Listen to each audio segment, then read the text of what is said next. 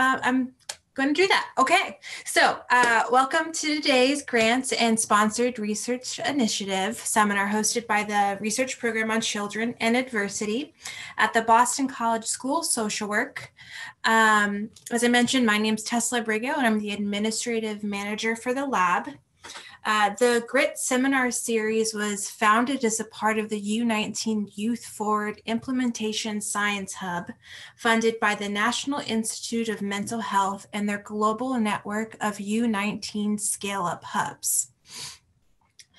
Our other partners in this work include the Essence and Shine U19 Hubs and the University of Rwanda Center for Mental Health. Before I welcome today's speaker, I'd like to announce that we'll be hosting more GRIT seminars in the spring, including a presentation on February 1st with Dr. Orazio Antanasio and Dr. Sonia Kritikova. And on March 29th, we will host Dr. Pamela Collins, former head of the Global Mental Health Program at MINH. Please visit the RPC website for details on these events and how to register. Also, I'd like to announce that the RPC has openings for 2 doctoral level positions. So if any of you are interested, please feel free to reach out to me directly. I'll leave my contact information in the chat. So with that said, I'm pleased to introduce today's GRIT speaker, Dr. Eve Puffer. Dr. Puffer is Assistant Professor in Psychology, Neuroscience, and Global Health at Duke University. She specializes in developing and evaluating child and family interventions in low resource settings. Dr. Puffer also focuses on the implementation science and especially community-based models of intervention delivery. She has worked extensively in Kenya and also conducts research on parenting and family-based interventions in humanitarian settings.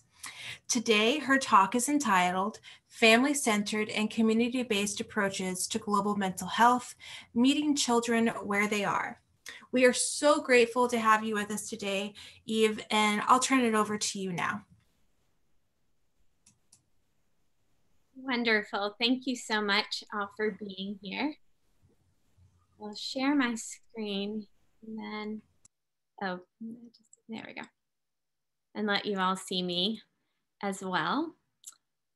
So I am very, very happy to be here and appreciate the opportunity to talk with you all about the ways that my team and I work with families and communities in global mental health interventions to reach outcomes for both children and caregivers. So I'll preach to the choir just for a moment. We know that more than 3/4 of people with mental health disorders don't receive even minimally adequate treatment. And we know that there's up to a 20% prevalence among young people. It's the leading cause of disability. There's a lack of specialized training for the mental health professionals that we do have. There's a small, but it is growing evidence base for interventions. There's a lack of appropriate treatment settings. The services that we do have are centralized, often in urban areas. And then one thing hopefully we can talk about today is that interventions that are available often still minimize contextual influences. When we think about those contextual influences, these are just some of them. And we'll talk today about family as the target of intervention. But I do want us to look at this and realize that children are influenced by all of these factors, but so are each of the individual family members. So the importance of family was reinforced by Black and colleagues in 2017, developing this nurturing care framework. So the responsive caregiving box is framed a bit more for early childhood development, but really highlights that responsive caregiving and having people to support your emotional development, as well as your physical development, cognitive development, are going to be important throughout childhood and adolescence. So if we back up to the most fundamental theory of change of the work that I'll talk about today, and that of most of us who do family-based work, is that if we intervene at the family level, we'll see improvements in family functioning. And that can mean a lot of things we can talk about. And that in turn can play a role in improving child mental health, which I focus on most of the time, but also caregiver mental health, which I think is an important advantage to working at the family level. And family-based interventions can, of course, be prevention and promotion interventions, or more on the treatment side. And treatment in this case can mean treating problems that are existing at the family level, which then in turn does serve often as prevention for mental health problems, or treating existing mental health problems via a family strategy. And in the real world, often both of these are happening at the same time. So in our research program, we first are aiming to understand how family functioning affects mental health across contexts and across cultures. And then all of that in the service of the goal of developing and evaluating contextualized family prevention and treatment interventions. And alongside that, to develop implementation models that are relevant and feasible for low resource communities. So in all of the work that I'll share today, we're thinking on both ends of testing the interventions, but testing them from the beginning within models that have promise of being sustained, spread, and ultimately scaled. These are some of the intervention trials I've been part of that Tesla mentioned that I've worked extensively in Kenya, and I'll talk mostly about that work today. And then also in Liberia with Burmese migrants and refugees in Thailand, and also in refugee camps on the Somali-Ethiopian border. And so happy to talk about these other projects. Before I landed at Duke, I was a research advisor at the IRC, the International Rescue Committee, which is also where I had the privilege of working with Dr. Betancourt. And so happy to also talk about my time there. For the talk today, I'll focus on the work that I've done in Kenya really over the past many years. On the prevention side, there's an intervention entitled READY, which I'll describe to you. And then on the treatment end, Tuko Pamoja. And then I'll end with our recent work that's really focused on bringing the two levels of intervention together in a community embedded model that we are proposing. So READY intervention is a group family strengthening intervention really focused on prevention and promotion. Tuko Pamoja is a family counseling intervention to treat current family distress. So the treatment here is identifying that family distress as the primary target. READY was conducted in Uhuru Bay, Kenya, which is right on the shores of Lake Victoria. And it stands for, again, a very long acronym, Resilience, Education, and Skill Development for Youth and Families. Our goal in this project was to understand risk factors for poor adolescent outcomes, and in this case, including HIV risk. And then to develop a community-based approach to promote well-being and then to reduce this HIV risk. This is a very high HIV prevalence area of Kenya. So we started, as most of my studies do, with formative work, and this was a mixed methods formative study where we did a quantitative survey with youth and caregiver dyads, as well as qualitative interviews and focus groups with youth, caregivers, community leaders, religious leaders, people at all levels of influence on youth's lives. After combining this mixed methods data, this is one of the simplified models of risks that came out of that work. So I just want to highlight that you'll see the lack of basic needs in education and cultural and religious norms have arrows to all of the other boxes. And this was really the contextualization piece that we wanted to learn about. At the adolescent level, we found emotional and behavioral problems described that were also associated with sexual risk behavior. And at the family level, one of the strongest themes was that communication difficulties in a family, and including things like mixed messages about sex that were related more directly to HIV risk behavior were present in families and also present at the larger community level, with adolescents getting mixed messages from community leaders and the places they were spending time as well. So from that work that we also conducted with this community advisory committee, we worked with the 20-member community advisory committee to actually develop the intervention. And this included people from all different sectors of the community: education, health, anyone working in an HIV-related program, and those involved with youth activities.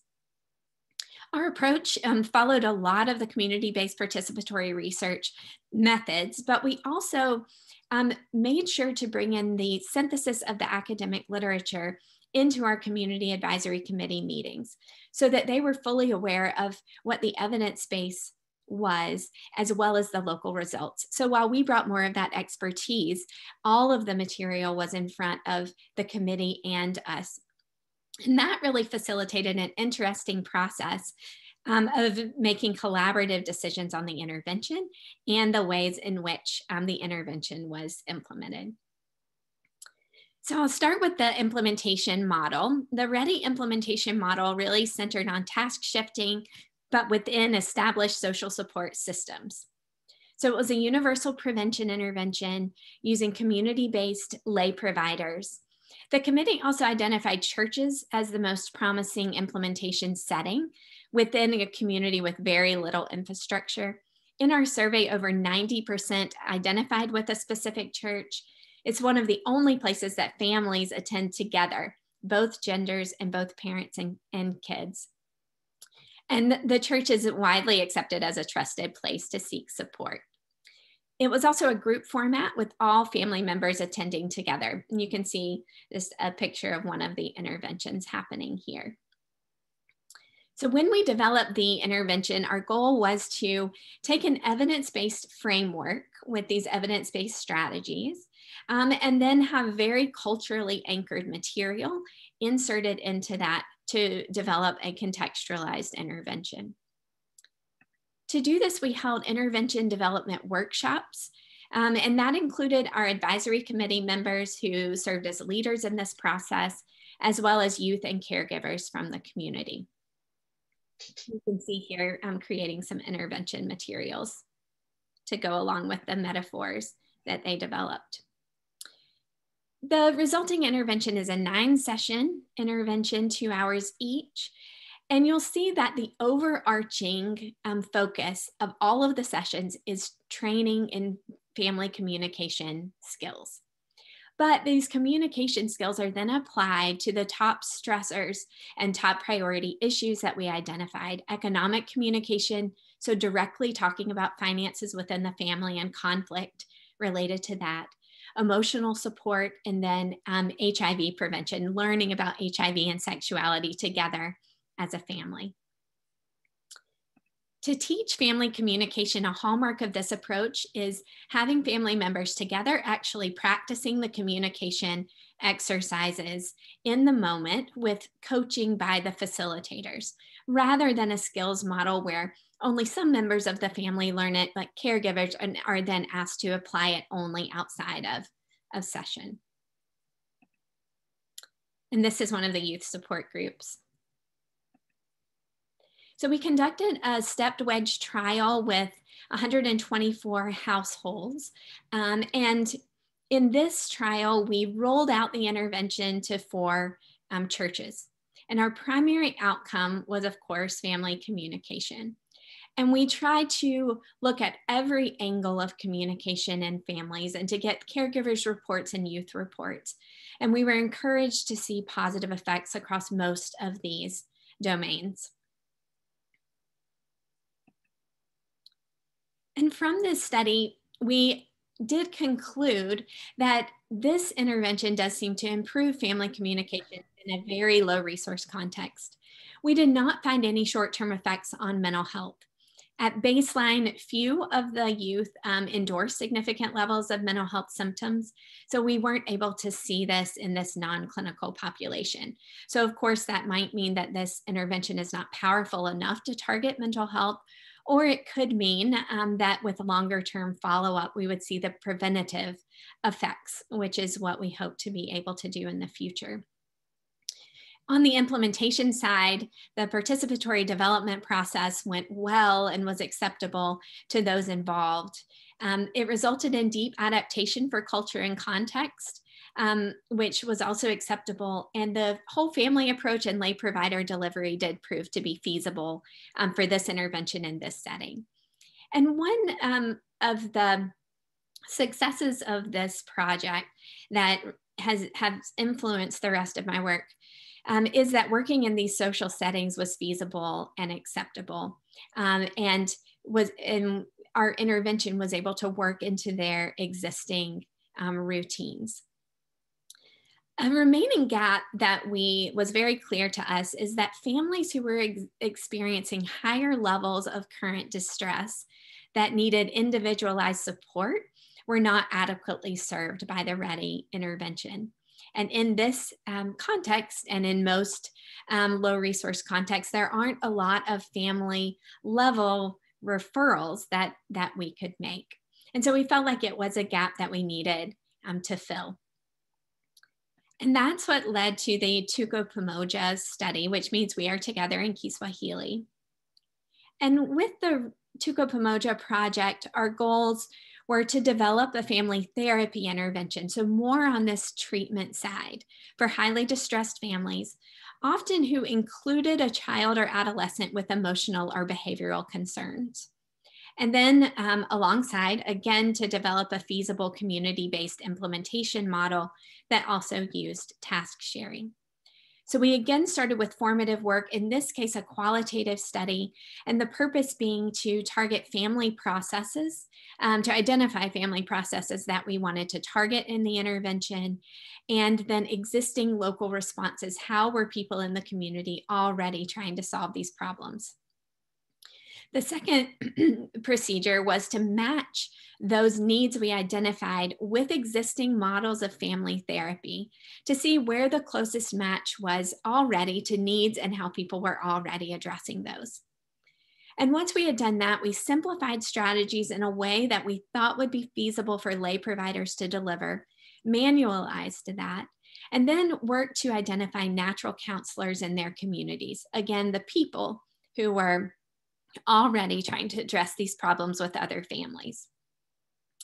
And lastly, we developed a mobile phone application to support the delivery, data collection, and supervision. This was in place from the first pilot that I will talk about. And since then, we've developed a system using this application for asynchronous supervision that I'm happy to talk with others about later as well. So the resulting intervention model draws heavily from solution-focused family therapy and also from parenting skills training strategies and behavioral coping strategies.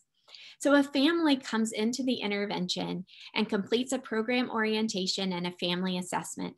This is done individually with a counselor, usually in homes.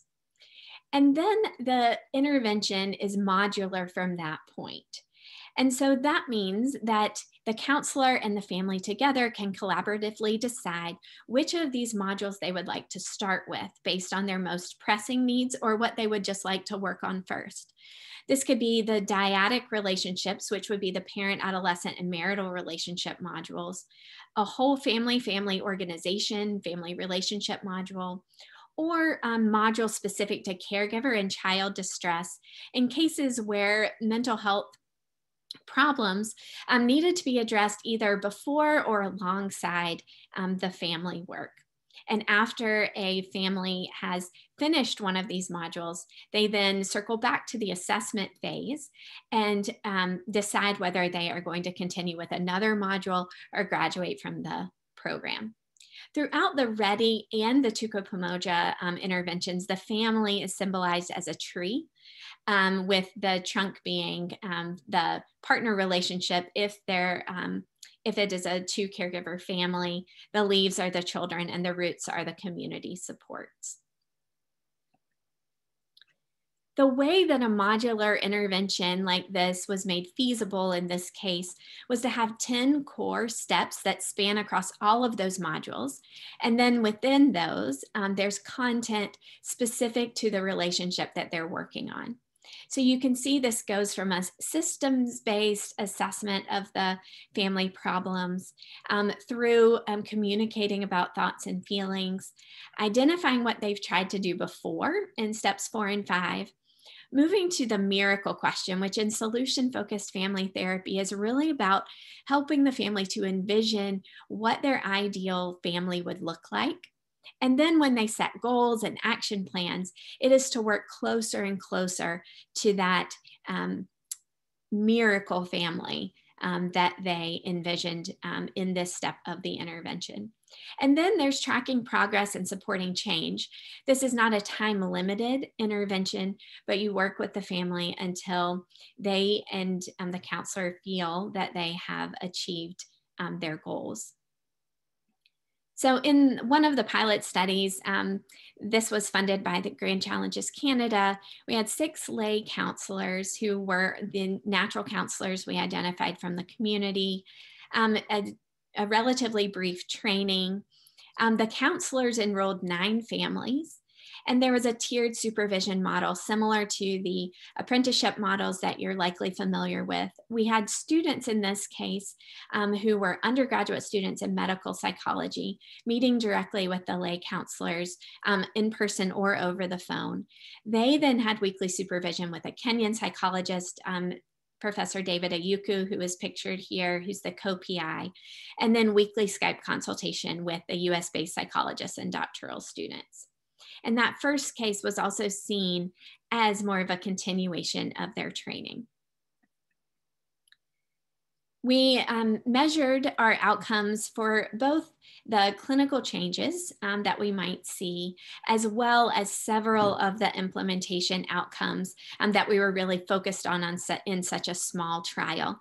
We analyzed each of the therapy session transcripts in order to look at things like clinical competency, treatment fidelity, and then your basic engagement outcomes as well. So this is a pre-post small study. So what we were looking for here is a signal of change in the right direction, complemented with qualitative results that also supported these. So if you'll look at both the adolescent report on the left and the caregiver report on the right, we saw change in the hoped for direction across overall family functioning, child maltreatment, marital violence, mental health symptoms for the children and for the caregivers. So we were very encouraged by these results in terms of it warranting further study. And this was corroborated by the qualitative interviews as well. So what's nice about a small sample is you can look at plots of individual families. So I'll just show you quickly a few of these. You'll see hope, belonging, and family functioning here. And we are able to dig into some of these red lines, which means not in the expected direction. And then here, youth parent communication, MCG is fathers, male caregiver, FCG is mothers. And then these are measures of behavioral problems from the youth self-report. We were happy to see decreases in those problems as well. In terms of process implementation outcomes, we had close to 90% fidelity completion of the intervention, and the ENACT scores measuring clinical competency fell in the moderate range, which we were happy with given that it was their first therapy cases. And then for the facilitators, the families did enjoy having familiar counselors. They appreciated the trust and continuity and shared many fewer confidentiality concerns than we were concerned about. And then the flexibility for family-specific priorities was valued by both the families and the counselors who were eager to address the main problems that the families presented with. We had barriers several barriers, one of which was unpredictable work demands with caregivers, especially fathers, working outside of the community, and caregiver substance use, often among fathers as well. And so I also had a student follow up with a father's level intervention that I'm happy to talk with if folks are interested. So we were glad to find that lay counselors were able to deliver these more complex family therapy strategies, which really push sort of the edges of task shifting that's been done before for family level interventions. And the counselors embedded in communities were acceptable, and the pilot suggested those multi-level benefits that encouraged us to embark on future study. The gaps here, when we talked with our counselors especially, was that prevention was needed. And in this case, we had only provided the treatment. And so counselors were asking for wider access to skills building material. And when counselors were referring families, we were finding that Tukwup really was too intense for some of the referred families, though they were experiencing distress, not to the level of needing individual family counseling. So this led us to think about how we might integrate Ready and Tukwup together in an intervention package. So we wanted to integrate them beyond just providing them in the same community side by side. And as we thought about the systematic ways to do this, we wanted to take a step back and determine whether we might develop an implementation approach that would be applicable to other multi-level interventions, also in very low infrastructure and low resource communities. So we started with the lessons learned I've just described from the 2 evaluations. And then we looked at those, of course, in the broader implementation science literature. There's a great toolbox of empirically supported strategies for disseminating mental health treatments in low resource places. So luckily, we don't need to recreate the wheel anymore, but we asked ourselves, how can we integrate what we've learned with the empirically supported strategies to provide perhaps a new alternative approach? So we're proposing the community embedded model, which is an integrated implementation model combining existing strategies to promote sustainment and spread or dissemination in low resource communities that are designed to apply across interventions and across contexts. So there are 5 key components to this model. One is that it is delivered within an existing social setting in a community. Second is that the intervention strategies span a continuum of needs, so often prevention and treatment. The third is using lay providers, so really drawing on the extensive task shifting literature. Multi-problem or modular interventions, which have been used very successfully in individual level treatments. And then the 5th, link to advanced care, whatever that might mean in a given context. The rationale for looking across these components and putting them together into a model is that we wanted an organized framework to work within what is already working in communities. So that's the overarching guiding principle. The assumptions are, that I think are supported by many of our experiences, is that communities usually have functioning social settings and people who are already supporting psychosocial needs. There are established local systems of helping that hopefully we can support with integrating evidence-based mental health interventions into what's already happening. And then embedding in those existing routines can promote uptake, sustainment, and spread, perhaps being an alternative to creating a parallel system or potentially working within systems that are overburdened. So this is the model put together. I will break down the components in a moment. But one of the hallmarks, of course, is that this social setting is within a community already existing, and that those tiers of treatment, the prevention and the treatment, tiers of intervention, the prevention and treatment, are both housed within that social setting. and that the prevention piece is often group-based, reaching a larger number of people within that social setting, with the goals of improving the well-being of all the participants, as we focused on in READY. Also creating a more supportive environment within that setting, and decreasing help-seeking stigma by normalizing, for example, in our intervention, the presence of family distress and family problems and the needs to improve in those areas. That then facilitates screening and referral within the same setting to a treatment or more intensive level of intervention, in this case, tucoplamoja, that's multi-problem, so that still within this same flow of interventions, families or individuals are able to have multiple potential problems addressed. The outcomes, of course, are clinical change, and across both of these, they're delivered by lay providers, sometimes the same lay providers and sometimes different, but lay providers drawn from within that setting.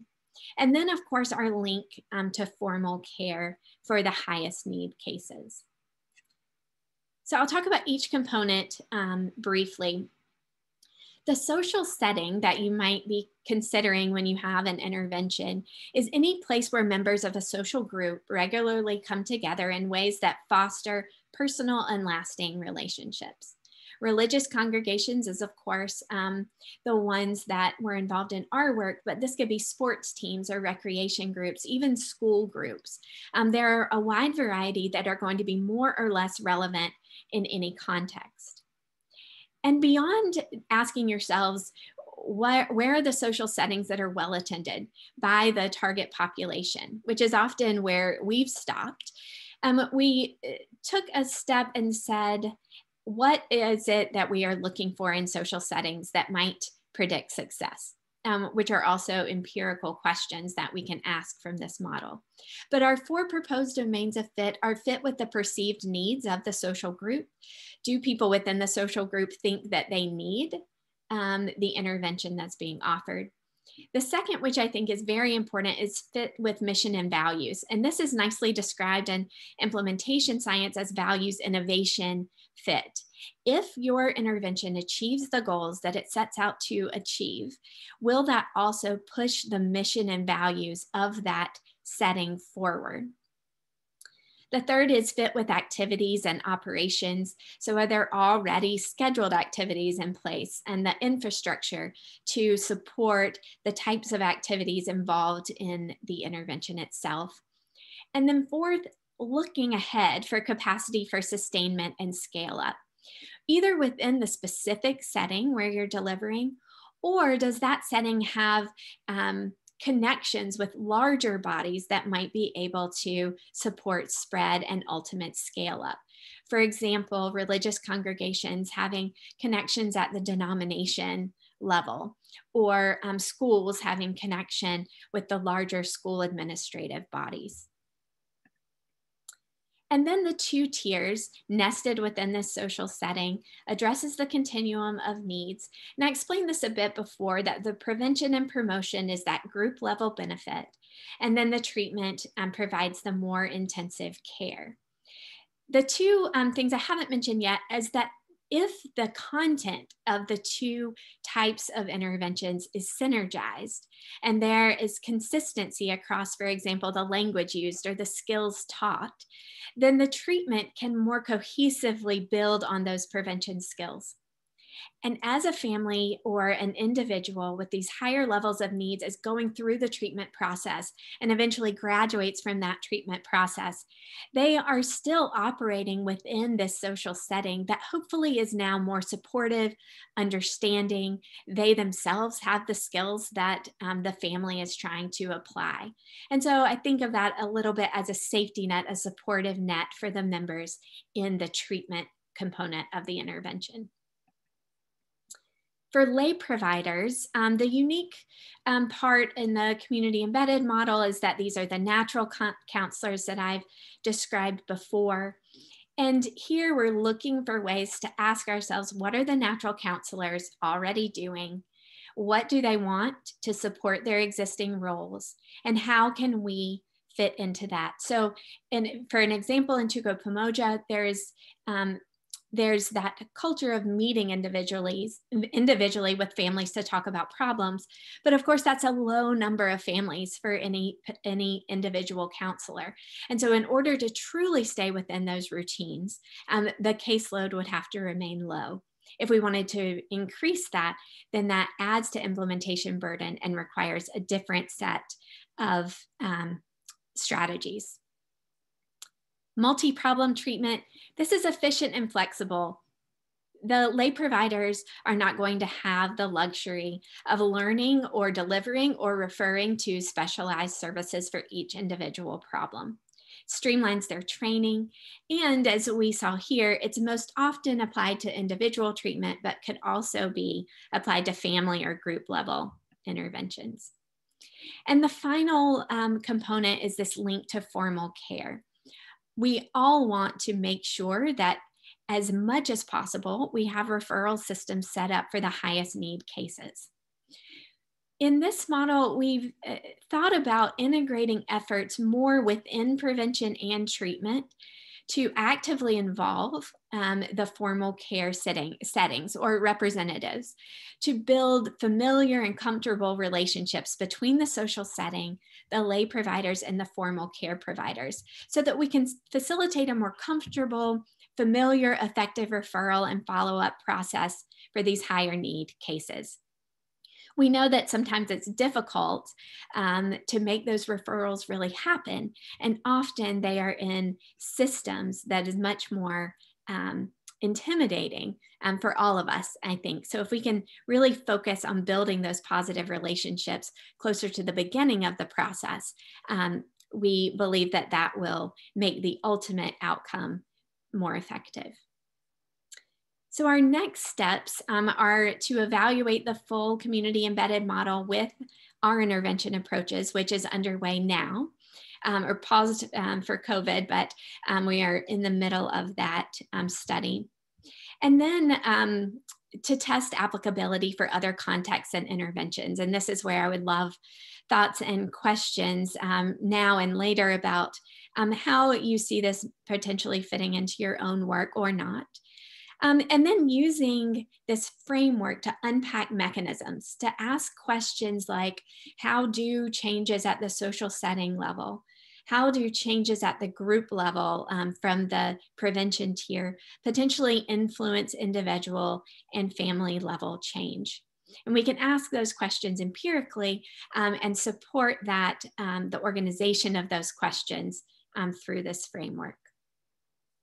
So I will stop there and thank my main collaborators on this project. David Ayuku is professor at Moy University, is co-PI on all of the Tuco Pomoja work.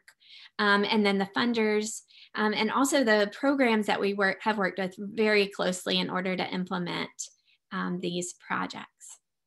So I'd love now to open it up for questions and discussion.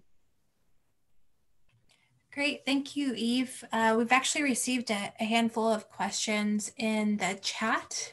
So I'll go ahead and just read those for you. So the first one is, what measure was used for belonging?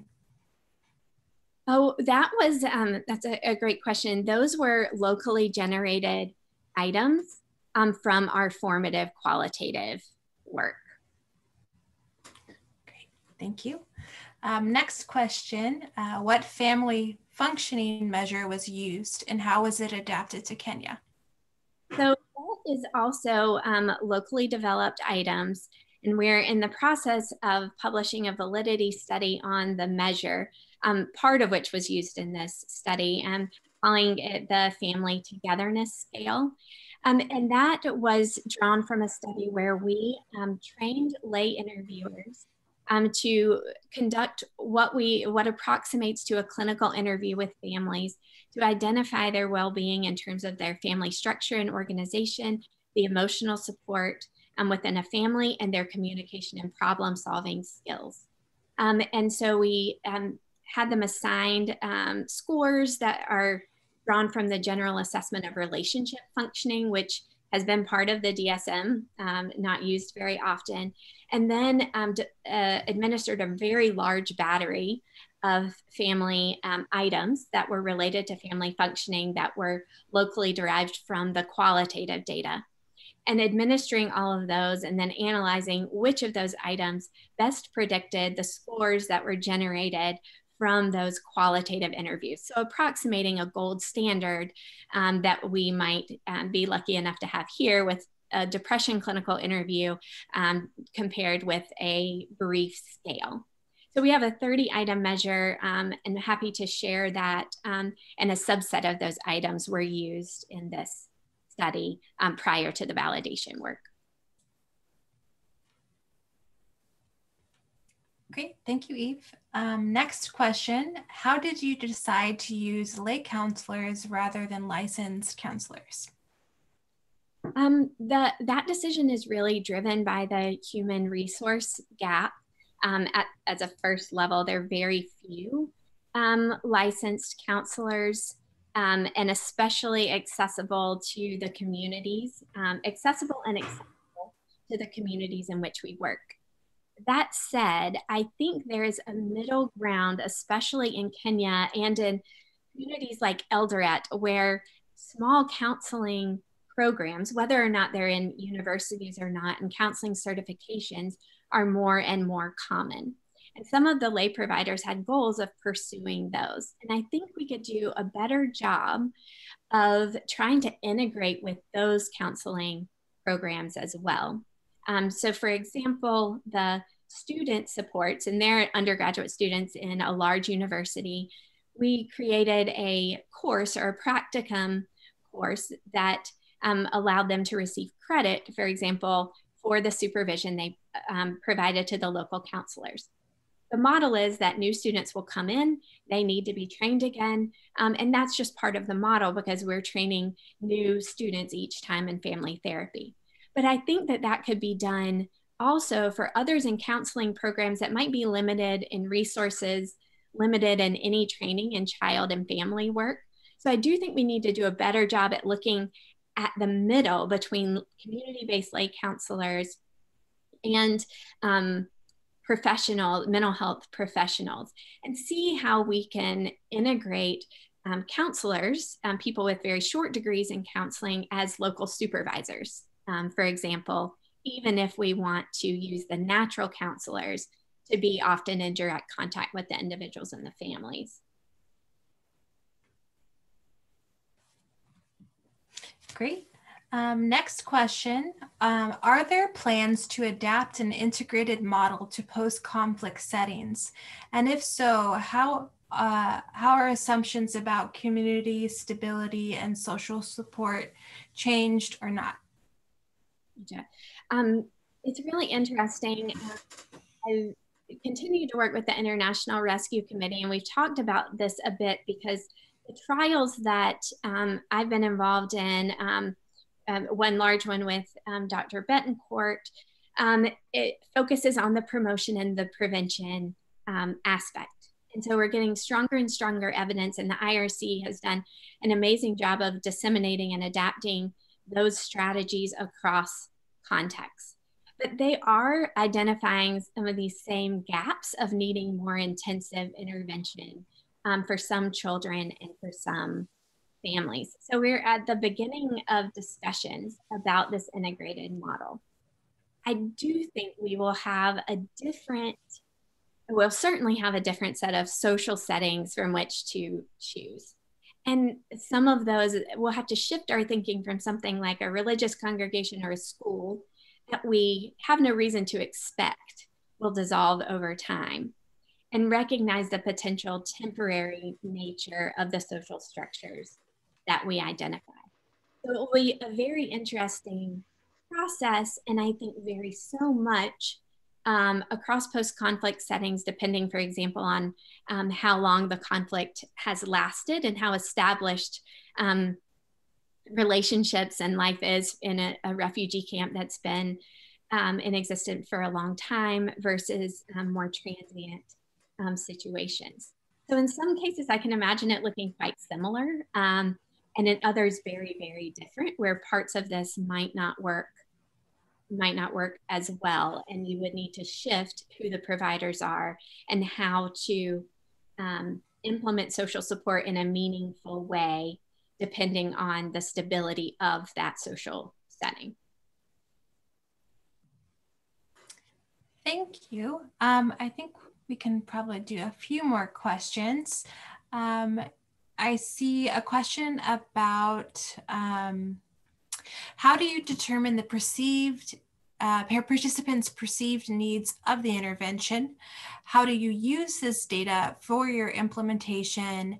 And is it a part of the inclusion or exclusion criteria? If these are in the chat, I might stop sharing. Yes. The multi-part questions might be easier for me.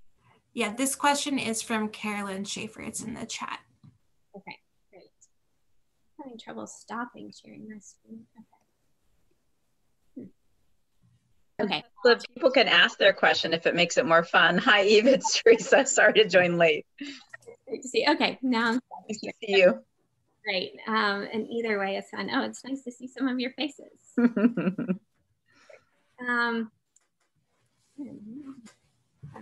In the chat. What is happening? All right. Tesla or whoever asked that question, can you ask it one more time while I... Carolyn, do you want to ask your question? Sure. I was wondering how you determine the participants' perceived needs of the intervention, and then how, if you use this data as part of the inclusion-exclusion criteria. Gotcha. So the perceived needs that I was referring to specifically in that model is at the organization level. So okay. Really talking with the leaders of those organizations before you enter into an agreement to deliver the intervention in that setting.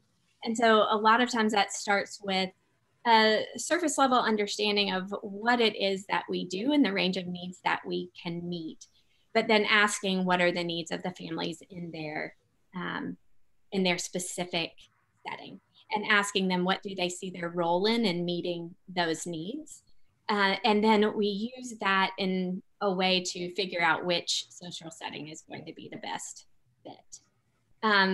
The perceived needs of the participants is also part of the assessment process in a lot of education about the range of needs that we can meet and the range of needs that they have. And sometimes that assessment does lead to the end of a conversation of, I don't think there's a great fit here. And then by being part of a social setting, and all my examples are church settings, often there are other services within that same social setting that might be a better fit. So for example, if a lay counselor refers a family who seems to be having a lot of trouble, we might assess them and find that their relationships and problem solving are actually quite strong, but it's just a sheer lack of resources that's standing in their way and causing stress. And in that case, we might refer them to other people in the church setting who are really working on things like school fees or other services like that they've already set up to support economic needs of the families in the church. Thank you. Eve, can I jump in? I know Tesla's got, maybe Tesla, you can queue up some other questions or condense them, but I wanted to go back to the conflict affected settings discussion, because you and I both have had a lovely long-term relationship with IRC. And one of the challenges we face too, if you shift to a social setting that's temporary because of a refugee camp environment, then we're always in that same old dynamic of how to then we build back better, strengthen systems, come out of the conflict period with something more sustainable rather than these ephemeral, beautiful models that then don't translate to services for trauma affected populations, which we all know are going to be needed over the long haul. Do you have any thoughts on how to get something more embedded and sustainable out of a conflict response, given all the amazing experience you've had? Yeah, actually, the first example that comes to mind, Teresa, is from our Happy Families project, which was a family strengthening program that we worked on with Burmese migrant families who were mostly living in Thailand. And the intervention model was to pair a facilitator who was working for the IRC with someone in the community. And so they were trained, and then it was a bit of a ongoing training model, because while the people from the IRC did not have any specialized mental health training, so they were lay in a way as well, they were also able to provide ongoing support to this community member. But I can imagine after that support is removed, now you have people within local communities, and we're talking very local communities. So these are communities who are at risk in terms of even legal concerns. And so they're very, very local. And I can imagine that given some resources, and way less than the IRC would need, for example, to implement that program, they would then be equipped to do that.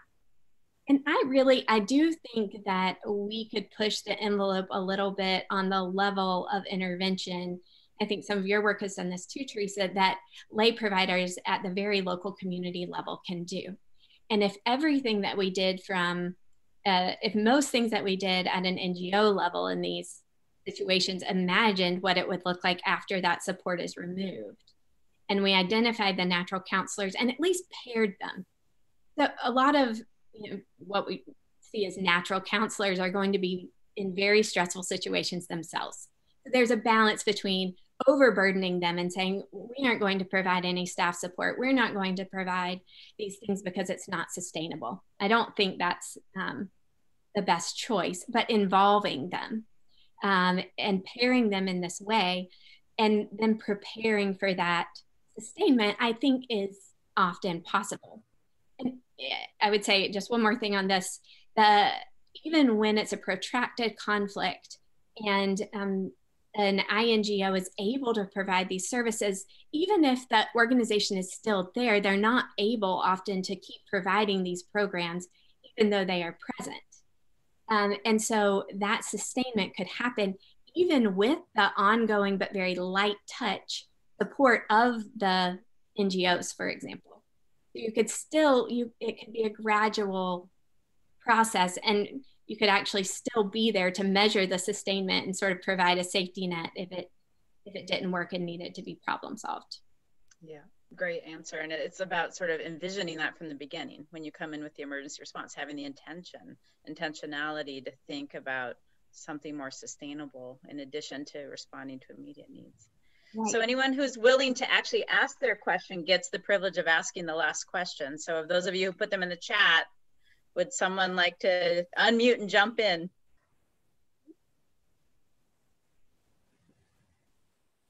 Sarah, I see you.